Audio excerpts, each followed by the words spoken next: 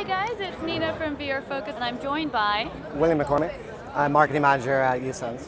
So there is some really interesting stuff happening here because it all has to do with hand tracking, right? Gestures and a lot of augmented reality. And you guys are delving into not only mobile phones but also into cars. Yeah. So tell me a little bit about who you are and what you guys are doing. Yeah, so uSens, we spawned out virtual reality. So what we do is we use computer vision, AI, deep learning to remodel your hands so you can use them in virtual reality, augmented reality, mixed reality to use them as controllers. So you don't need to use hardware controllers. You can use your own hands, gesture recognition, full depth, and just makes it much more intuitive, interactive, much easier to use, and much more natural to actually interact. So that's what virtual reality, augmented reality is about. You're meant to replicate what we do in the real world and put it into the virtual world and make it just the same. So that's what we do. So you guys started off doing virtual reality, right? Yeah. So what was that exactly? So I mean, we provided the interaction tools. So we're a B2B company, as in we provide the developer tools. We have a hardware. It's $99. It comes with an SDK, plugs into Unity, Unreal, all the major ones, C++. And you can either attach it to a device, or our ultimate plan is to integrate into headsets so they can use our software, license our software to go into their technology. Our magic's in our algorithm. We're not a hardware company. We just use it as an SDK, really. So this is an example of what you guys have, what you guys are bringing to different headsets, right? Yes. So this is a Pico VR. So this is a Pico Goblins. We just announced a partnership with them. So what we're doing is we have a custom integration. We still clip it on the front, but we're actually going after the education kind of manufacturing market in China. So we're partnering with them, with the custom content creator, and we're just going out to market. The Chinese government's putting a bunch of money into AR, VR research into students to try and get more developers, and we're going after that market together with Pico. You guys are also working together in the automotive industry, right? Yeah, so the Byton smart car that was launched, they have a control panel and infotainment system that's 50 centimeters wide, goes from one end to the other. So they're all about autonomous driving, how do you keep entertained when you're in a car. So they want to be able to, it's all about user experience, making it as entertaining as possible. So they're using our hand tracking gesture control to basically navigate the panel. You can switch in and out apps, gesture control for whatever they want to do.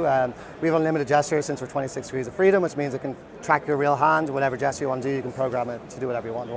So they just launched here. They got a really good reception, and we're in their demo car, and it's just a really cool new way to interact. So we see ourselves as a HCI solution now. You use a mouse for PCs, touchscreen, voice control. We're getting in that mix. So you can use it for all sorts of smart devices, IoT, cars, whatever, robotics, whatever cool thing people are thinking of. Anything you think of that needs gestures, basically. Cool technology needs some cool interaction method, that's it. Ooh, and you've got some phones here as well, and one of the biggest problems with, I guess, AR Core is that it's not available for every single phone, but you guys have found a solution. Yeah, so this started from our partnership with Spreadtrum. So Spreadtrum's it's a SoC, so they write a reference design and they sell it to Android manufacturers. So they expect to sell about 150 million phones, but this is one of theirs. This retails about $80, $100. So it's a really cheap phone. It's pretty lightweight. They make their own processing chips, kind of like the Qualcomm of China, just to think of it. So what we announced is we partner with them to actually enable their camera app, so it's AR enabled. The thing about the AR Core, AR Kit is that it only works on Samsung S8, Pixel 1 and Pixel 2. So we've actually made our algorithm work for all of Android. So once we release the SDK, it's going to be about Q2. You can just plug it in Unity. Now every Android device is pretty much going to be AR ready, which means there's going to be 2 billion Android devices out there, which means it's going to be a lot more enticing for people to make AR content. So hopefully that killer app's coming soon. So here's this on an HTC. So AR Core doesn't work on this. So we just quickly calibrate, find the surface. You'll see it's picking up all the objects here. And then, we'll put them in there. So what we're really good at is plane detection. So if you see here, it's like, oops, I'll just make it bigger. He's actually right on there. So you'll see with some other SLAM solutions that they'll be kind of floating, but our plane detection is actually, we think, among the best in the industry. It's pretty. So sometimes when you do this is really difficult to keep up the tracking. So sometimes if he does go away, it has relocalization. So if he does go, he'll go back to your root as well. And I'll show you if I turn around, that's kind of the difficult part. It's still there. Wow. So, And this usually never works on this phone? No, AR Core's never worked on this before. So let me show you the real. So this is an S8. That's that's what AR Core works at. But if you look at our partner Spreadtrum, this is $80 smartphone. What is this? This is Spectrum. So we actually have a nice partnership with this. So this is a SoC. So they write reference designs and for basically a smartphone platform, but for entry-level, kind of cheaper, $100, $180 phones. So even on this, it works.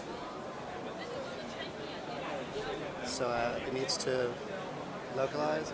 You see the frame rate's a bit slower, but that's just the phone. But in terms of stability, it's the same as what you saw here before. So you can even I'll get something a bit more dynamic.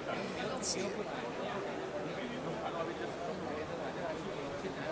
So this is an $80 phone. Let's not forget. So.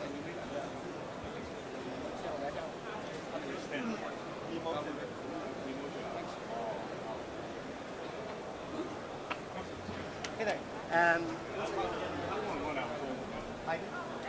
We're actually integrated into the native app, so with Spectrum, next year when you have your camera app, it's not going to be a separate app, it's just going to be integrated. Basically, this is pretty much the app we developed for them. They have some other different models. So then they're going to try and make it more of a developer ecosystem, and then people can just start creating AR apps for even $80 phones. So now, once we release our SDK, later in the year, hoping about Q2, therefore all those phones are going to be enabled, and if you're an app developer and you want to think, how do I reach as many people as possible, you should use uSens AR, because that's 2 billion customers you now have, as opposed to 80 million Android phones. Wow, so you guys are definitely spreading out and enabling augmented reality and as well as gestures. What are you doing for sort of the near-time future besides all of this stuff? Yeah, well, so our SDK is going to be coming out soon. That's a big thing. So we're going to start. We want this to be a platform. So down the road, we might integrate hand tracking, facial recognition. So basically, just a one-stop shop for AR developers with great AR content. And our hand tracking has always been a bread and butter. We're moving into other industries, which is really exciting, as I mentioned, the car industry. So yeah, there's just a lot of things happening in the last 6 months. We've been really just in product development mode. Now we come out at CS, and now we're ready to start telling everyone about our technology. And you guys are based in America or in China? Yeah, so our founders are from China, but they went to college over here, went to grad school. They've been living here for about 15 years. They're US citizens. Our headquarters is in Silicon Valley. It's about 30 people there. All our head people are there, and then a lot of R&D and a bit of business development over in China. We've 3 offices there, maybe 25 people there. Fantastic. So is there a website that our viewers can go to to find out more information? Yeah, so we just relaunched our new website. So it's usens.com, usens.com. You can get information there with some videos, but just reach out to me or reach out just to go in the contact form, tell us what you're looking for, and we can come back to you. So we do, when we get into sort of larger projects, we can customize our solution. As I mentioned with Byton, that was a completely new project. That was outside-in tracking, where bread and butter is inside-out. They use different sensors, so if this is an opportunity, if you're thinking you have the next cool smart device or IoT device and you want to use this as an interaction method, talk to us. Fantastic, and head over to VRFocus.com if you want to find out more information about what they're doing and what is happening in the immersive tech space, and I will see you there. Great, thank you.